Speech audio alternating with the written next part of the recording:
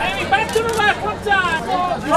Same time, guys. A couple of people are really making it work, like the ageless Paul Rudd, who sold his soul to the devil a long time ago. How you been?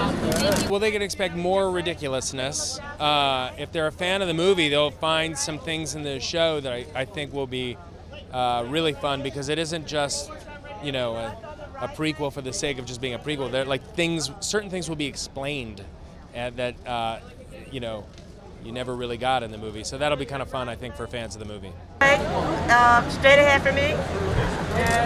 It was fun to just go and be stupid. You know what I mean? Like, you go to work, you don't have to take it too seriously. There's something about this movie that just keeps people young.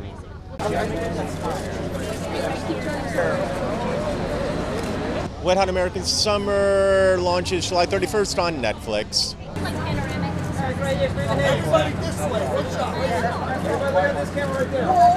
Two or three people. Just throw the